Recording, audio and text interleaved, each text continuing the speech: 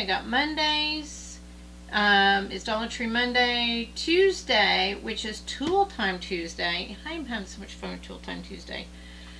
And so today is Tool Time Tuesday. So welcome, welcome, welcome to Tool Time Tuesday.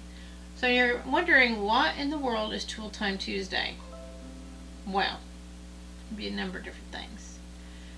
So down here I have a recommended palette that says it is colors that pair well with red. Alright. And I also have a new pouring medium that I got off Amazon. It is Apple Barrel. But the paints that I'm going to use today are not Apple Barrel. I have a bunch of them, but yeah. So what I've got down here is, I have a canvas down here. I've got my medium, the pouring medium, in a cup already. Here it is. I got some stir sticks here ready, and I'm going to grab some little cups here. So the tool today that I'm going to use is squeeze bottles. I know that sounds kind of weird, but yeah, that's what I'm going to do. The cool thing about squeeze bottles is you can store your paints, you can put the lids back on them if you haven't thrown out the lid or lost the lid. I've got two sizes here. The colors are pretty simple today. I've got a brilliant red, and I have like a neon pink. I also have white. I have green, and I have brown. The last time I used brown, it was very invasive, so I'm going to use that sparingly. I'm just going to be cautious with it. I will most likely flood the canvas with white, which I have a bunch of white mixed up here.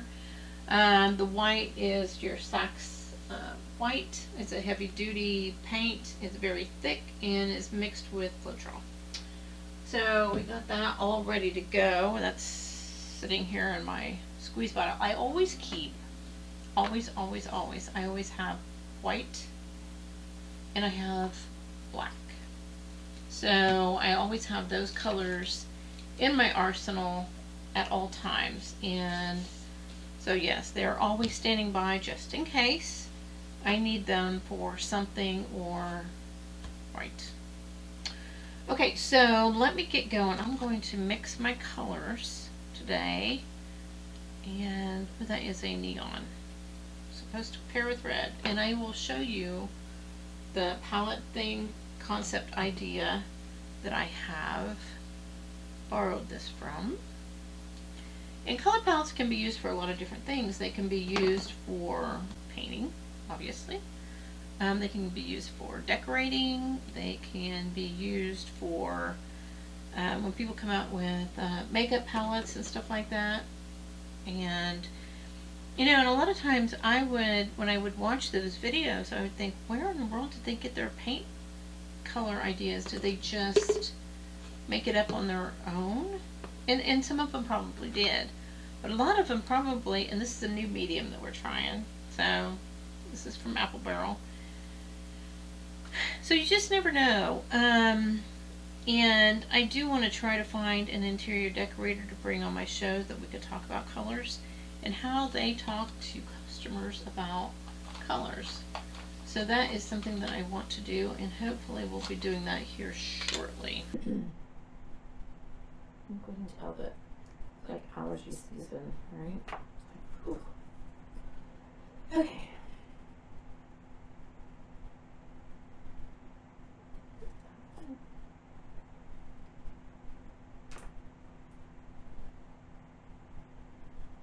Ooh, that was coffee. Should be interesting to see if this works a little bit too. Look at those clones coming out of there. Last year got a lot of that. We shall see. Let's hope that it behaves itself.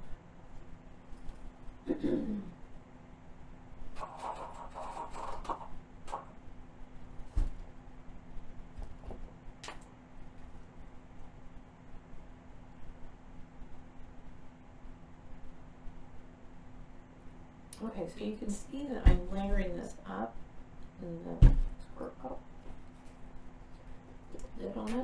She doesn't have stopper in it. And it does.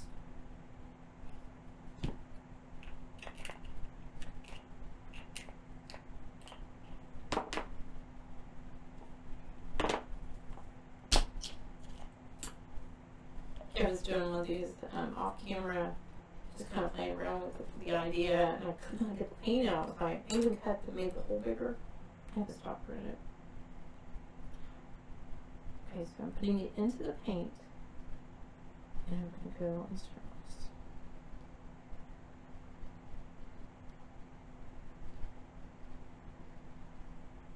So that it makes like a rose in the center.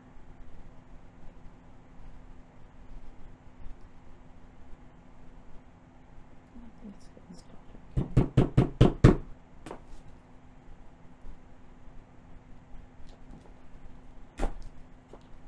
Make a little bit bigger.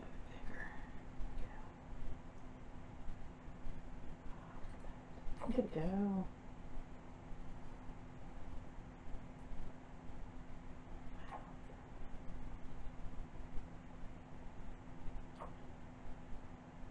Okay.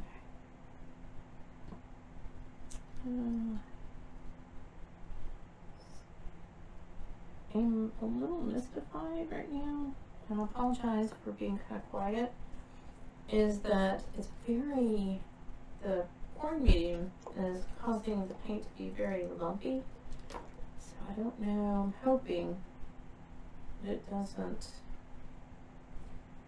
let's put it for the view here.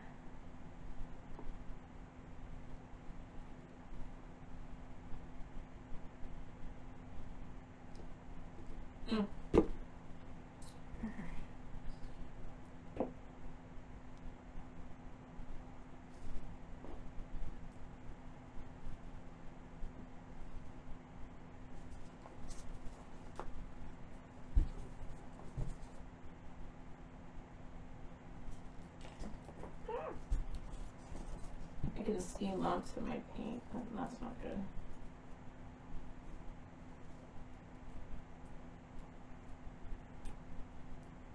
I can see a lot of lumps in my paint, actually.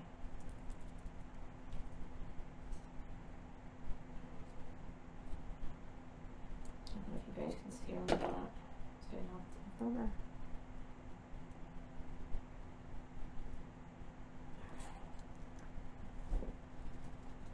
Big lumps or bubbles? I think they're lumps.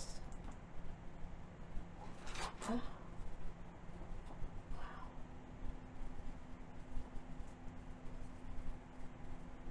I mean, they're all over the place. I don't know.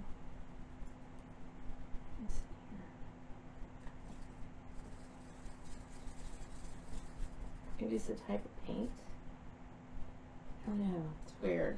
Okay, let's see what we can do here. I mean, look at them.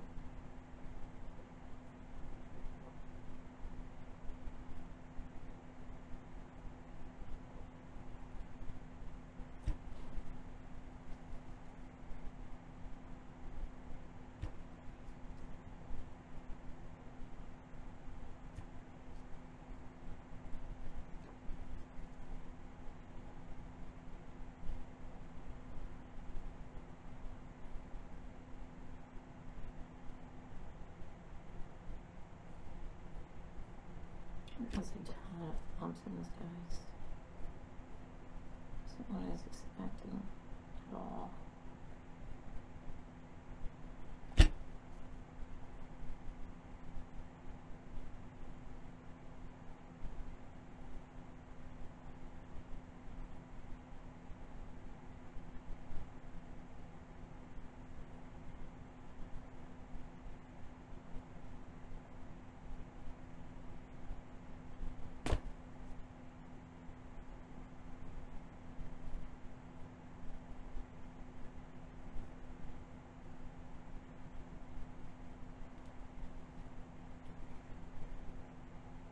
And since I layered my paints in the bottle, I don't want to shake the bottle because I want those layers to come out the nozzle, which you can see is really kind of pretty.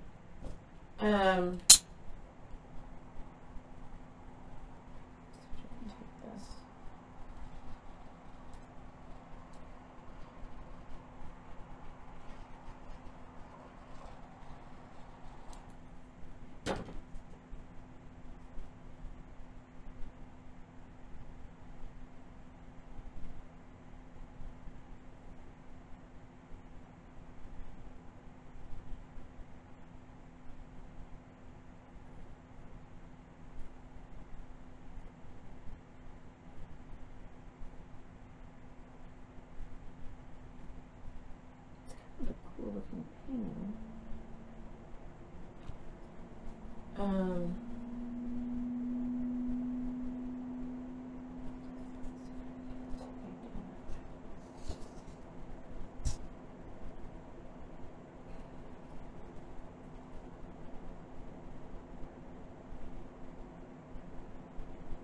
slowly going away.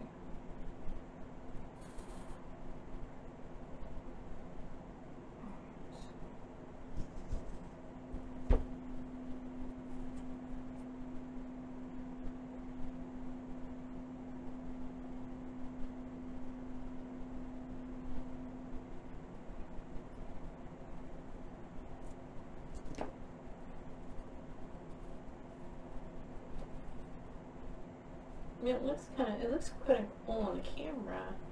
I just don't know if you guys, I don't know if you guys can see what I'm looking at here or not. There's big lumps in my paint. Let's see here.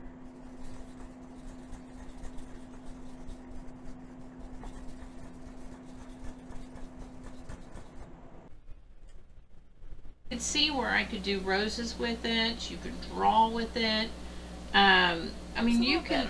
The cool thing is, I mean, you can get into the paint and you can squeeze it coming out of the paint, so that is deep into that paint.